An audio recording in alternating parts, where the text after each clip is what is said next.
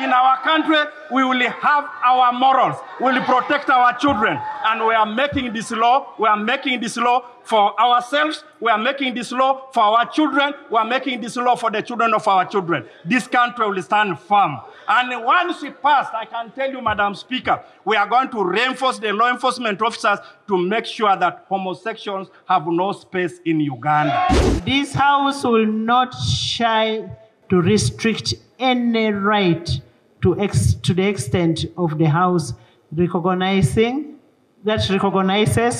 protects, and safeguards the sovereignty of this country, the morals of this country, the cultures, and will always legislate for our people. That is what the majority have done today in this House, the 389 members of Parliament.